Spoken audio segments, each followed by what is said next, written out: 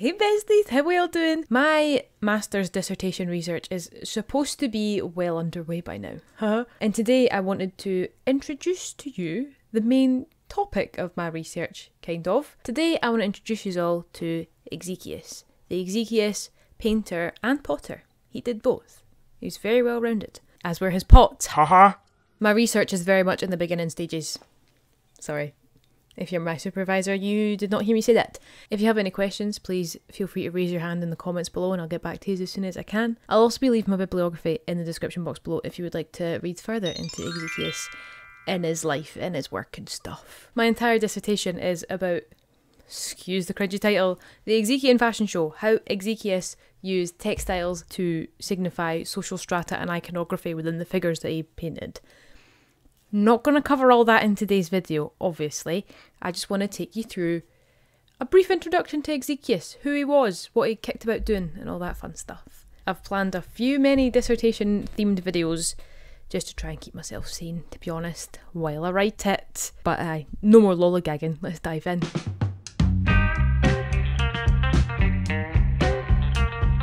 So, who was Exekias when he was at home? What was he up to? When was he active? Where was he about? Exekias was an Attic black figure potter and painter active in Athens from about 545 to 530 BCE roughly. That's when he was painting, but he was thought to be potting.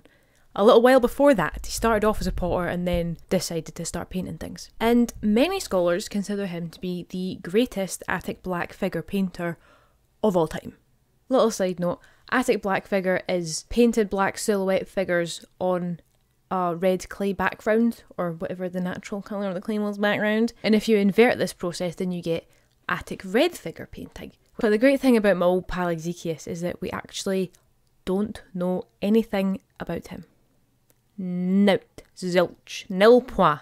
But this is mainly because there's no written documentation or literature about any potters at the time, really. Pottery was seen as quite a low-class industry, so even the greater artistic painters were still kind of seen as not the most highbrow of society, shall we say. They were thought of as kind of boring, so they weren't really written about. There's tiny little bits here and there, but there's no particular written evidence that we have just now that says, oi, this was Exekias' workshop, this is who he was, this is what he got up to. The only thing that we actually have to tell us anything about him or his life, or even like the tiniest little shades of his life that we have, are the pots that he actually created and painted.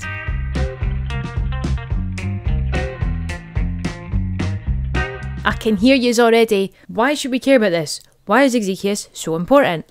I'm going to tell you for why. Exekias is known for innovative artistry, a lot of images that he is thought to be the first ever creator of. He's also known for his incredible attention to detail in some of his works, oh my word. And most importantly, he signed a lot of his work. Without these signatures, we wouldn't know who Exekias was, we wouldn't know which pot was attributed to him or not.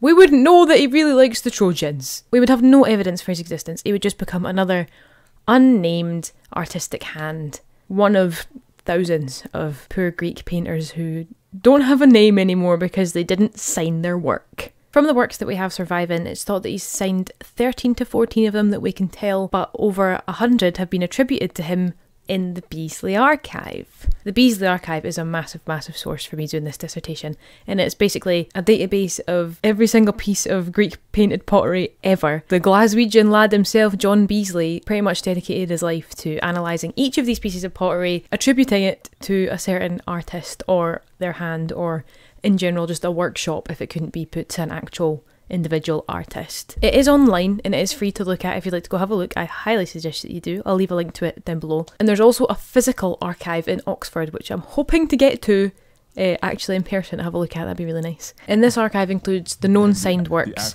plus these other attributions. John Beazley did not tell anyone what his kind of methodology was, if he even had one, but he basically looked at every single piece of pottery, took the signed ones that he knew were 100% from this painter, for example Exekias, and then he would compare that to all the other ones, looking at certain styles, the hand shape, the ear shape, stuff like that, and say, oh, these are the same, so they were painted by the same person. Obviously that has its own pitfalls. He could easily have misattributed some, and John Beazley did this for all of them, not just Exekias, for everything. Everything. The only other thing about the Beasley Archive worth noting is that it does not account for all of the Greek painted pottery. There is a lot that we don't have and that we will probably never have, which is awfully sad. Also within that archive there's a lot of pots that are in fragments, so we don't have the full 360 image, which could perhaps have a signature on it, because the bit with the signatures broke off.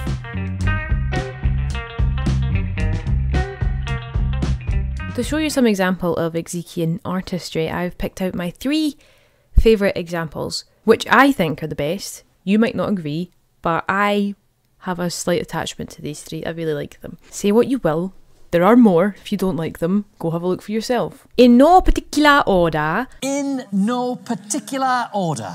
Let's start off with the Vatican amphora. It's in the Vatican. This is probably the most famous of Exekias's works ever, and it depicts the 2 epic heroes, Achilles and Ajax, playing a board game. Now, I'm not going to delve too much into it because I will deep dive into the myth and the lore and the game and everything, but I'll try and just be very brief. Exekias was possibly the first person to ever paint this image, and it's thought that he was the person who invented this image, because this is seen as a calm before the storm moment, which is quite a common idea of Exekias's imagery. These 2 men are in a tent during the Trojan War, taking a break from the battle, playing a little board game. And this is one of the really cool things that Exekias does, is pick these images that no one else would really think about. A lot of the images depicted on Greek pottery are the big cool battles or the gods arriving on the scene and, you know, the interesting parts of the story, whereas he likes to pick the more quiet bits that you wouldn't really think about. For example, 2 heroes getting a bit puffed out and deciding, you know what, let's go play a wee game. Let's just go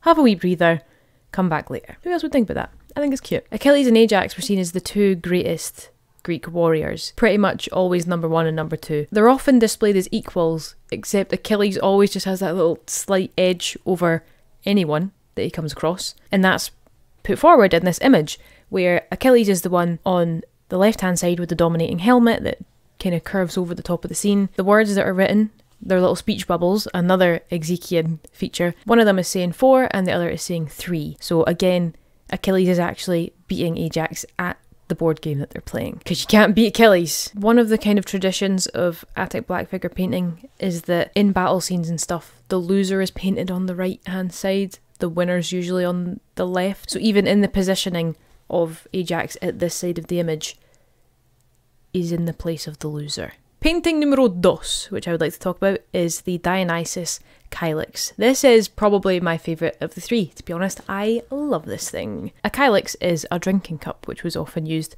probably for wine, to be honest. I need to give you a quick little background to the myth behind this one, right? There was a boat full of sailors kicking about on the sea, and Dionysus turned up and was like, "You alright there, pal?" Yeah, right there, pal. How's it going? "I'm Dionysus, and I want you to worship me because I'm a god and I'm really cool and stuff." And the sailors basically said, "Aye, right, no you're not.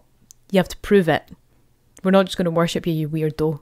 How did you get on our boat?" And thus Dionysus proves thyself. He proves himself by turning the mast of the ship into a grapevine and turning the sailors into dolphins. On the Kylix, we can see Dionysus reclining on said ship with an overhanging grapevine and lots of little dolphins swimming in the sea. So this is obviously a depiction of that myth. But another little fun fact about this Kylix, the way one would drink from a Kylix, especially using one with these squint handles, it's all kind of a perspective thing, which would be especially crazy if you're drunk. As you would tip the Kylix up to your face and drink the wine, and obviously the wine's going down in front of your face, it looks like his boat is floating on the wine. Isn't that so cool? Wouldn't that be so cool? Why aren't modern cups like that? And I am somewhat of a maenad on a night out as well, I must say. I do enjoy a little drink and a boogie in honour of Dionysus. And to top it all off, this Kylix is signed right round the base with Exekias' signature, telling us that it was that legend that painted it. The third and final example I want to show you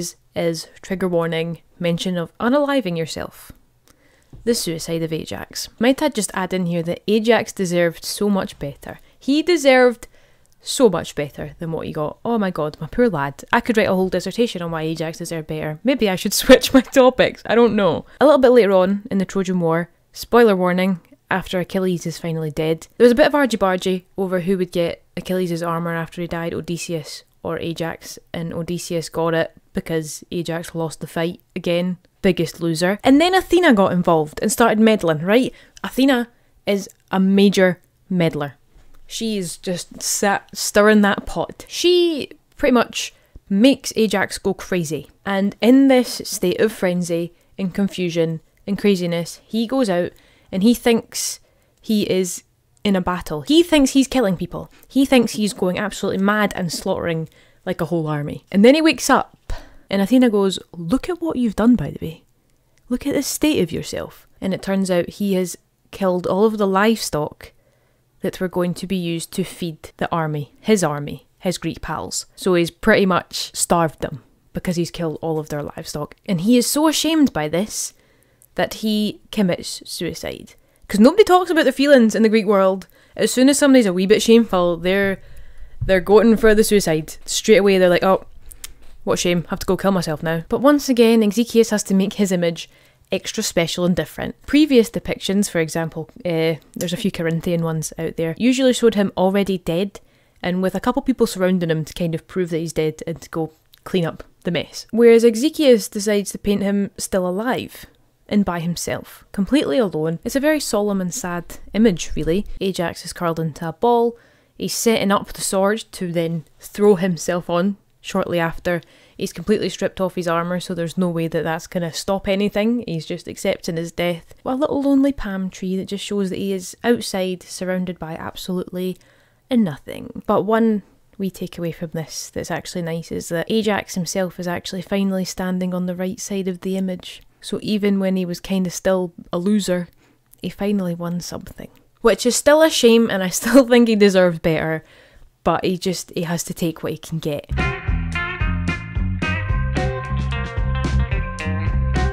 To wrap up, I want to talk a little bit about Exekias' legacy and how his skills and his craft was handed on down through the ages and stuff, or was it? From what we can tell, after the career of Exekias, Attic black figure kinda takes a nosedive. It's on a steady decline until it's eventually replaced altogether by the new rising Attic red figure. Long story short, red figure is the inversion of the black figure technique. We don't know where Exekias' workshop was, and we certainly don't know the inner workings of that workshop, but it's thought that Exekias had two students, Andocides and Lysipides. Lysipides continued on the black figure technique, although he didn't quite do it as good as Exekias, I'm not going to lie to you. Whereas Andocides is considered to be the inventor of this Attic red figure technique, or at least one of the pioneers of that technique coming into play. The best example for both of these lads is this bilingual amphora. A bilingual amphora is an amphora which employs two different artistic techniques.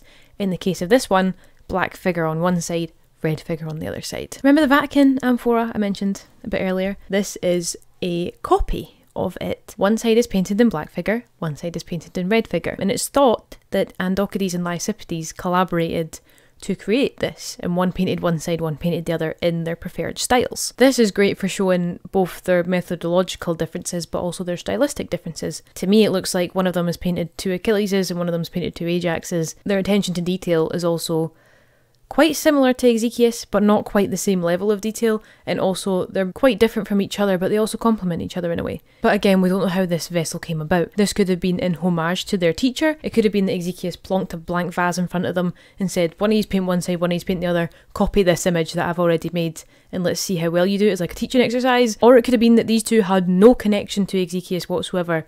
They were just copying his image for whatever reason. But these two are often thought to have worked together and used both of their styles on the same pot. Not just this example. This is just probably the best example of this. But of course, this is not without its own controversies.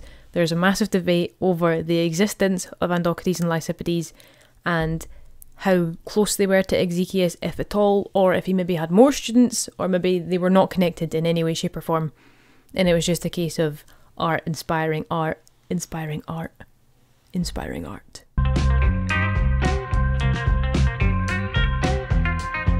So to round off with a couple of conclusions, Exekias is a pretty cool artist, am I right? We don't know much about him, but we know a little bit more about him than we do with other artists, in that we know that he possibly had connections to a wider workshop and apprentices and stuff. And he's obviously very, very skilled at what he does, potting and painting. If Andocides and Lysipides were in fact his students, I don't think either of them, from what I've seen so far, Remember, my research isn't done. I need to do research into those two and further into Exekias and stuff. There's definitely elements there that are similar to Exekias, but I don't think either of them could quite grasp the level of detail and emotion in their imagery that he did. I just think he done it like no other, and although they were learning from the best, neither of them could quite get their work to the same level.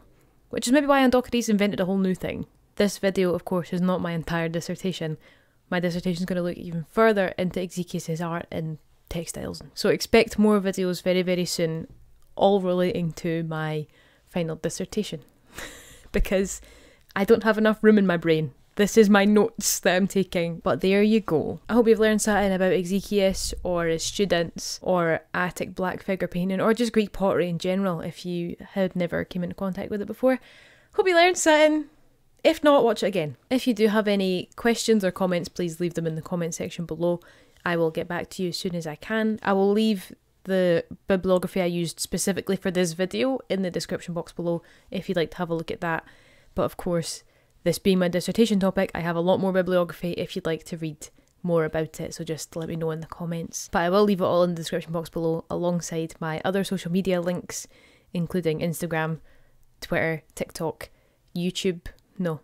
Twitch, where I stream once or twice a week, and my Discord as well. So you're always welcome to hop onto Twitch when I'm live and ask a question live there. That's pretty fun. Or if you would prefer to not ask a question straight out on YouTube, maybe you're a bit shy or whatever, you're welcome to jump into my Discord and ask it privately there. Thank you so much again for watching. Don't forget to like the video if you liked it, or like it if you don't, because it's nice to be nice, and subscribe as well if you really want to. Tatty bye my little workshop apprentices, and I shall see you all next Tuesday/Wednesday. Have a good one. Bye.